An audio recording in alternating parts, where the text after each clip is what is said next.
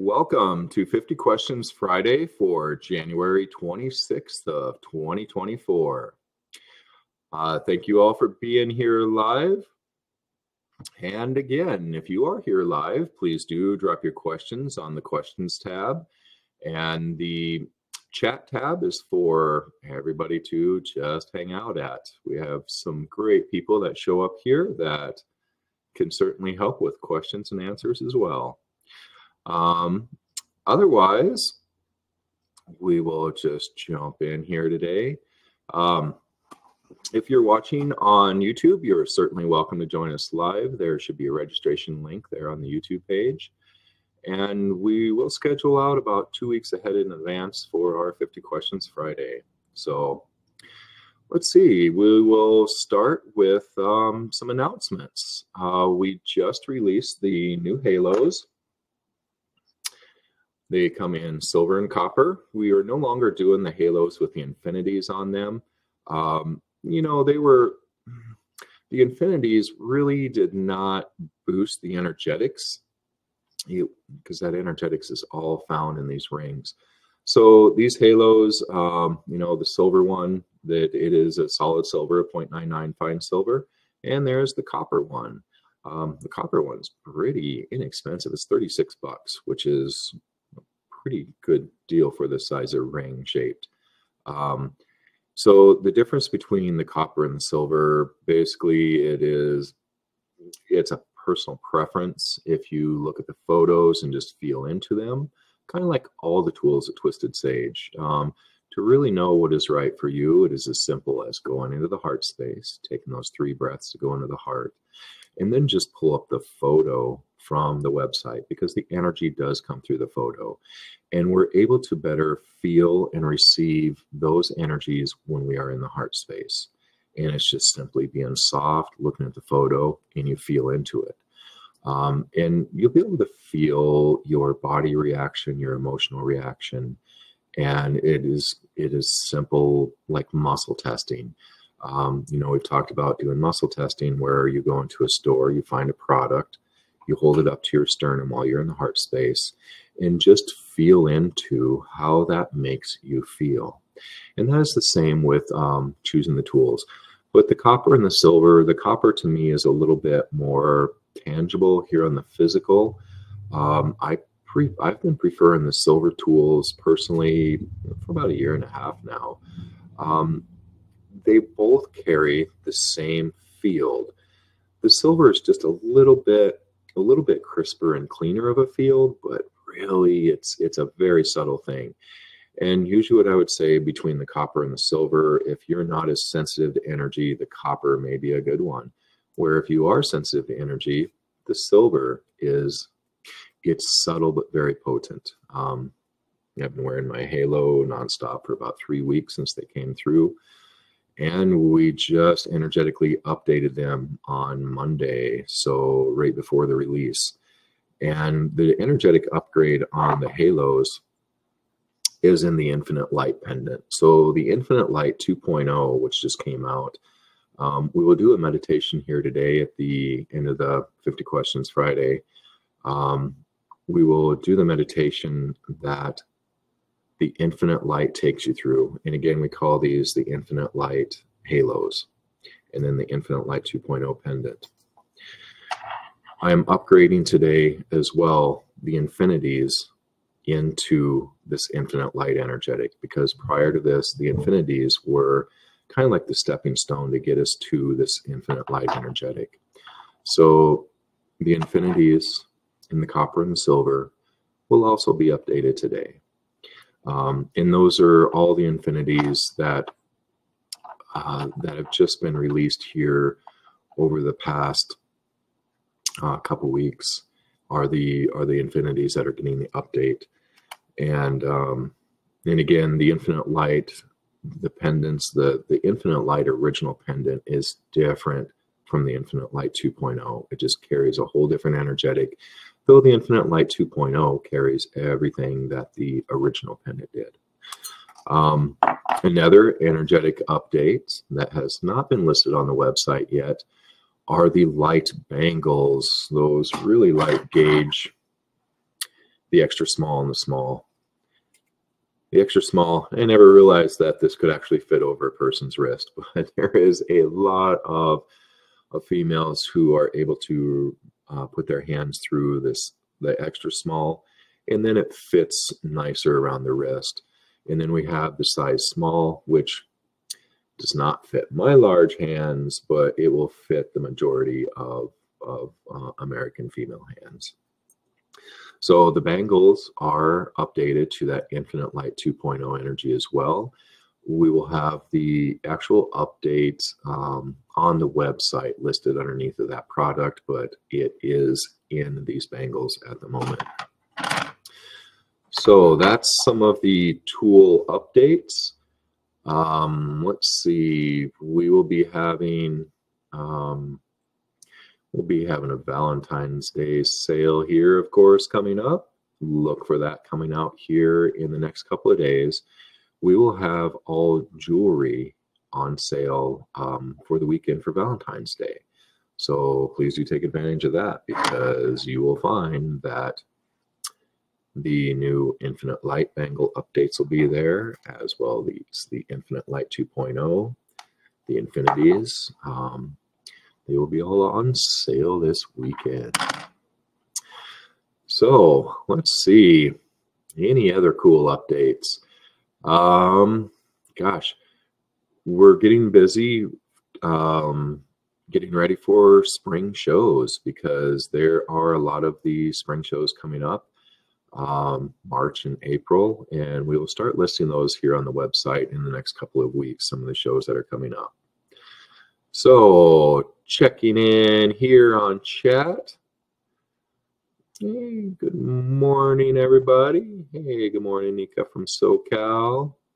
Rachel Claire from the Ozarks. Hey there. And thank you, Lisa. Hey, Alan from France. Hey, Beth. Good to see you here today.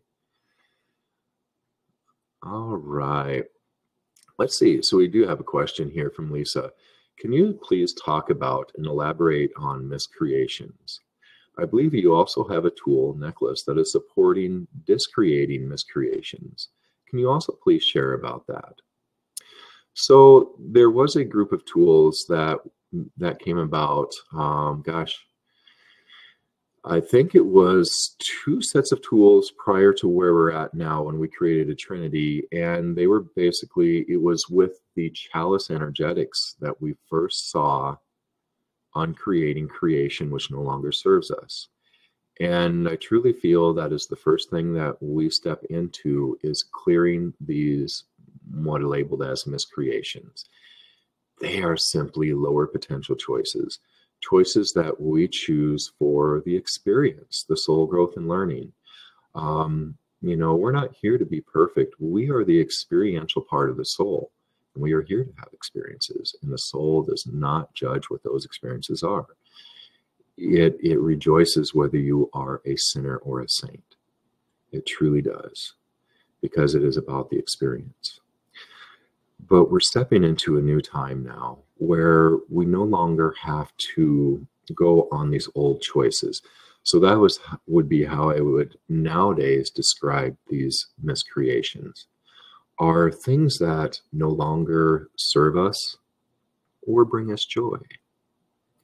Because we truly are in a new space where we can make clear, conscious choices to set these things down that we've been carrying sometimes for lifetimes, and especially the things that come up into your world and your everyday experience. And these miscreations can be like a situational thing, a reoccurring pattern in your life. And this is something that we're going to be doing during the Wisdom Circle Wednesdays as well, is going through these meditations and just talking about how to do some of these releases. So the miscreations comes along as old patterns. Maybe these things are hereditary from ancestral, and mostly these things are your other soul aspects, the old things that come into us that influence our everyday life here and now as a human. Um, it gets deep. We don't need to go into the why, but it is happening. It is happening that we're, how I always describe it, as the human right here and now, especially those of us who are really on the path of consciousness. It's like we're the hub in this wagon wheel. The human here now is. And this hub connects with soul. But the whole wheel is made up of our lifetimes, our experiences, and those are all coming home to soul through us in the central wagon wheel hub. But a lot of times we end up holding on to them. They get stuck within us. And then they start to affect us as the human here and now. So it's all a part of making that clear, conscious choice. As these things get stuck within us, these old energies, these old patterns, these old structures of belief, emotions, all of this, we simply are in the heart space and we make a clear, conscious choice to release those things. And then they go to soul. And then soul hands them back to you as wisdom, which is why we're doing the Wisdom Circle Wednesdays, is to help people really clear out all of the clutter and bring it into wisdom and light. So anyway, the uncreating creations happens in basically all the tools that we create, because that chalice energy was the first thing that was put into the tools that we were seeing. That field was helping us to uncreate creation, which no longer serves us. And anymore, that is just a part of all the tools, but especially the newer tools. They just bring us a higher connection with ourself, with our light. And that is what does the real clearing, release, the healing work, the turning the experiences into wisdom, is your light. The only thing the human has to do is allow it, is to make those choices, to let go of those things to soul. That is all the human has to do, is really embody their light and live in joy. That's kind of, that's my precepts in the world anymore. Let's see, a question. Can the new energies be incorporated in the older halos? And no, the newer energies are in these newer halos only. And that's the same with like the infinite light pendants. The newer energies are only in the infinite light 2.0. So basically it is the tools that we've made before then. And that is the same with the bangles as well, is that infinite light is in the new bangles as of this week. So if you purchase tools here in this week of January 26, 2024, it was this Monday that we actually dropped in that energetic into these bangles. Let's see, we're going to pop over here to the question side. All right. And Alan, can we make the highest potentials light chamber ourselves to allow the lower price, for example, by using smaller Tauruses or similar? Because it's true that it's a big budget. Yes, because this highest potentials light chamber is a $12,000 chamber. Now, you can build one the same size and potency. Basically, we use the 44-inch rings, and we use the 26-inch Taurus. But yes, you can certainly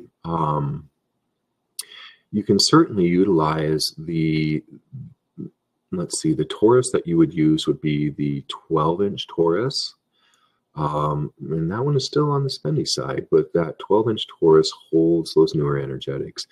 Now you can also utilize any size Taurus.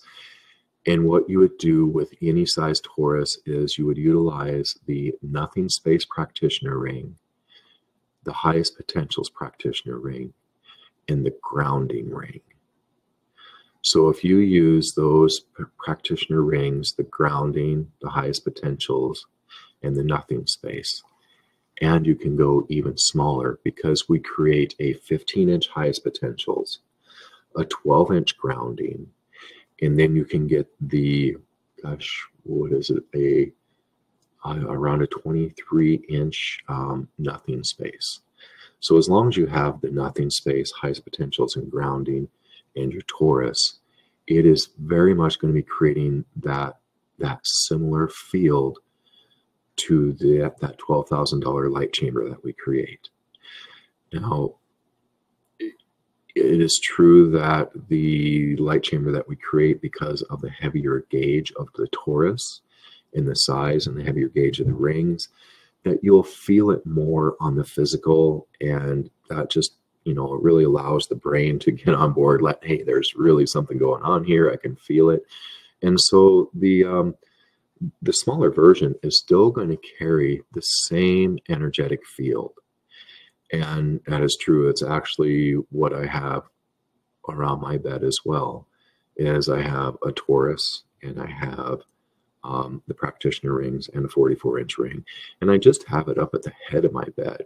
And I just have a couple rings at the base. I don't have another torus at the base. But utilizing those basic 3-4 tools together, any size torus, grounding, highest potentials, nothing space, those will carry that same field, a similar field, not as potent, but still energetically there as the large light chambers.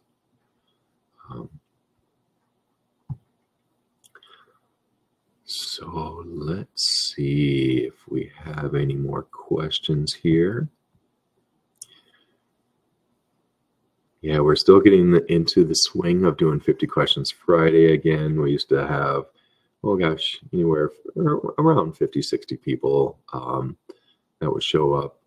And we quit doing 50 Questions Friday for several months, and now we are back into it again. So I look forward to a few more people joining us live here,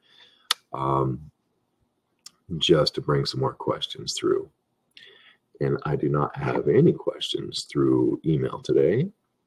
Let me double check that just to make sure that nothing came in here over the past few minutes. Let's see. All right. So let's see. We'll go ahead and jump into this meditation. So we do have some of the meditations out there, but we're just going to do this one again to make it a little bit simpler, quicker, and easier. So the meditation that we're doing today, it's the energetics of the Infinite Light 2.0, which is in the halos, the infinities now, in the Infinite Light 2.0, and in the Infinite Light Bangles, which were just updated here this week as far as the ones that we have in stock and in creation. So with these, there is a really phenomenal meditation that comes through, and we'll go ahead and jump into it. I'll describe it a little bit, though, on some of the things that occurs with this. We created that light body integration ring, which is that small ring. It's also known as the AI interface rings. We have a tab for your phone, the clear tab, that we call the AI interface ring. And it's also called the light body activator ring because some people have negative connotations with AI, which is why we made the AI ring in the first place, because the light body activator ring, the AI interface ring, again, are the same energetic. And what they're doing is they are holding the space to allow more of your light, the specific soft white light that comes through. And the soft white light, it is so transformative. Instead of doing clearing work, as this light comes through, it finds these dense pockets of energy and that we hold within the physical and throughout all time. And it just goes in and changes it. It just changes everything energetically. And so the soft white light has been a really phenomenal one to use for everything, connecting, clearing, bringing in your light more. Now, so that is a part of that field, that soft white light field is a part of this Infinite Light 2.0. Now, another thing that occurs is that we are connecting heart to heart with that crystal sun of the earth, with us as creator God. And then we move into connecting the mind to the heart of the earth. It grounds the mind and it brings more light into the mind. And that itself is changing so much. You know, Saint Germain says that up to 90% of our thoughts are not ours. And I can attest to that from all of the soul aspects, the lifetimes that I've had come through. And they do affect your thoughts, your emotions, your reactions. And after I've done my clearing work, I never realized that I was in this loud, crowded room of just all of my aspects just chattering away. And after I brought in all of that light, I cleared the mind. It was the first time that I believe I've ever felt peace. And that is huge. So the grounding of the mind is one part that takes place. The other part that takes place is the grounding of the body into your light, or otherwise, your light into your body. And then that soft white light comes through. And then with this light body activator, well, with this, with this infinite light 2.0 energy, we see this golden light body coming in. And this golden light body is made up of your light of soul, your energy, and your wisdom of the lifetimes. So when we do the work of, again, us as that central hub of this wagon wheel, and we do the work of just the allowing of all of these experiences, lifetimes, energies to flow through us without holding them uninhibited, without them sticking and holding and looking and feeling and experiencing those energies. When we just let those flow through with that clear conscious choice of, hey, I am just that hollow bone. I am the usher. I am allowing all of this to pass through to soul. And once you begin to do that, when all of these energies pass through the soul, that is what makes up this new golden light body. It's your wisdom of the lifetimes, the wisdom of your experiences.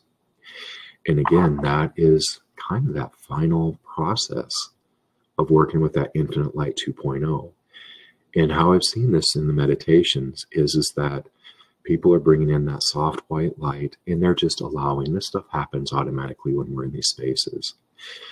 But after it starts doing that work and it starts bringing these things to wisdom, then I see that golden light body start to peek in.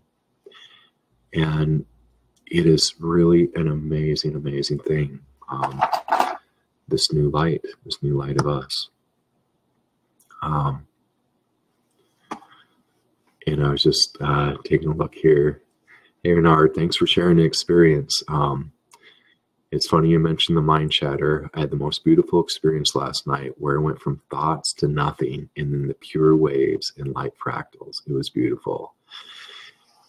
Yes, it's, you know, this work is truly life-changing, you guys. It really is. It changes everything. And in a good way, obviously. But again, it's not the human that has to do the work, but we need to be in the space for the allowing of it. And so I'll walk you through this process today, this meditation, and we'll be holding the space together. And yeah, you can come back and revisit it anytime. So, here we go. Okay. So the infinite light 2.0 meditation. We begin in the sacred space of the heart. So closing your eyes, putting your attention to the physical heart where you find your light. Imagining connecting heart to heart with the earth, with that light of the earth. And taking a deep breath, breathing in that supporting, loving energy of the earth. Right up into the heart. And next, connecting heart to heart with you as Creator God, as soul. Breathing in that light of the I am. Breathing in that light of you into the heart. That third breath, in this Trinity breath, we breathe in the energies of earth, of sky, bringing them both together within us. And they mix together within the heart. And they get sent right back out. So we become that conduit between heaven and earth, that connection. And it moves us into the heart space to where we're grounded and connected. So we imagine this infinity that is connecting our heart to the heart of the earth. And another infinity that connects our heart to the heart of creation, to soul.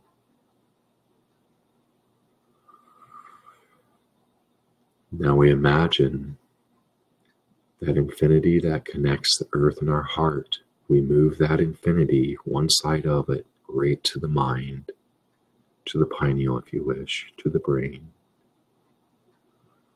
And we just imagine connecting that light of the earth to the mind.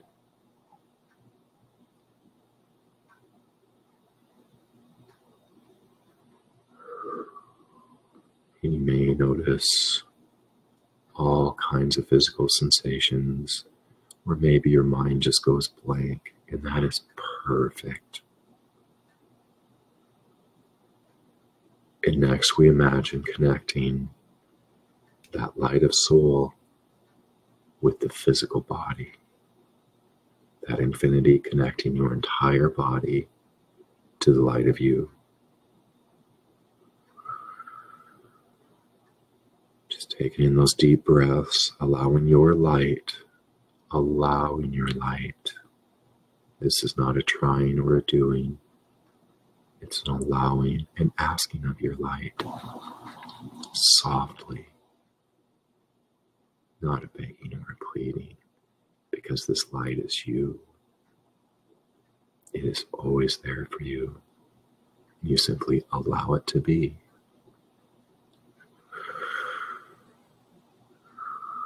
Beautiful. Now then we imagine this soft white light that expands around us, and it is the light of you. This soft white light just permeates all that you are throughout lifetimes, experiences, particularly this lifetime. Stuck energies in the body, stuck energies in the emotions or the mind. And the soft white light simply comes through and turns it into wisdom, light, consciousness. Again, just deep breaths, allowing of your light and the light of the earth, the light of you to all work together.